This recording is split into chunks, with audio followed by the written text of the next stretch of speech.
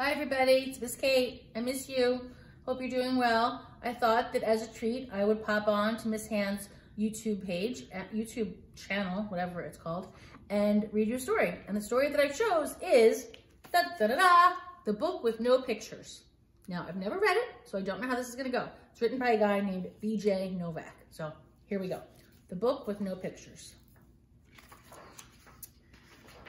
This is a book with no pictures.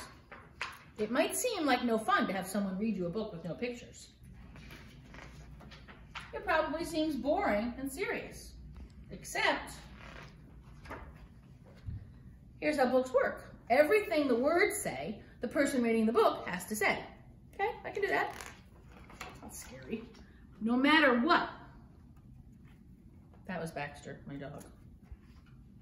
That's still Baxter, my dog.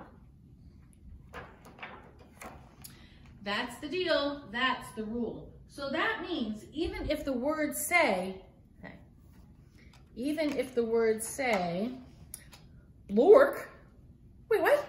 That does not even mean anything. Blurf, wait a second, what? This isn't the kind of book I wanted to read. I have to say every word the book says? Uh-oh. I am a monkey who taught myself to read. I am not a monkey. You know I'm not a monkey. And now I am reading you this book with my monkey mouth and my monkey voice. No, I am not. I am not a monkey. I'm not, but it says it, look. It says that I'm a monkey. I am not a monkey. So far, I do not like this book very much. Yes, I am a monkey. No, I'm not. Also, I am a robot monkey. No, I am not a robot monkey. Robot monkey. Robot monkey. I'm not a robot monkey. I'm not. And my head is made of blueberry pizza. Does my head look like it's made of blueberry pizza? It's not. Is this whole book a trick? Can I stop reading, please? No? Now it's time for me to sing you my favorite song. A song, really. They want me to read. They want me to sing. This is what they want. Okay, I'm gonna sing, so I apologize.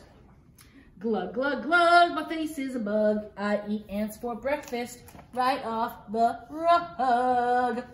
I sang. Yeah, okay, here we go. This book is ridiculous. Can I stop reading it? No? All right, fine. There's more pages. I have to read the rest. Great, good choice. My only friend in the whole wide world is a hippo named Boo Boo Butt. Boo Boo Butt.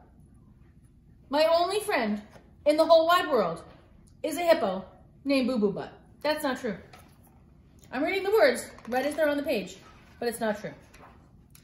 And also, the kids I'm reading this book to are the best kids ever in the history of the entire world. Well, that's true. In the history of the entire world. You are the best kids in the history of the entire world. And these kids are the smartest kids too, because these kids chose this book even though it had no pictures. Well, you didn't actually choose the book. I chose it for you, but you're still very smart. Because kids know this is the book that makes grown-ups have to say silly things. See? I told you, you're smart, because here I am doing silly things. And make silly sound. Uh-oh, I have to make silly sounds. Here we go. Oh no, here it comes. Gonna make silly sounds. Glur, guaco, magrumph-a-doo, ay-ay-ay, broog, broog, broog, oomph, eef, blaggity, bliggity, glibbity, glabbity, glabbity, glibbity, beep, boop, ee-ee-ee-ee-ee-ee, bodoingy fish. See?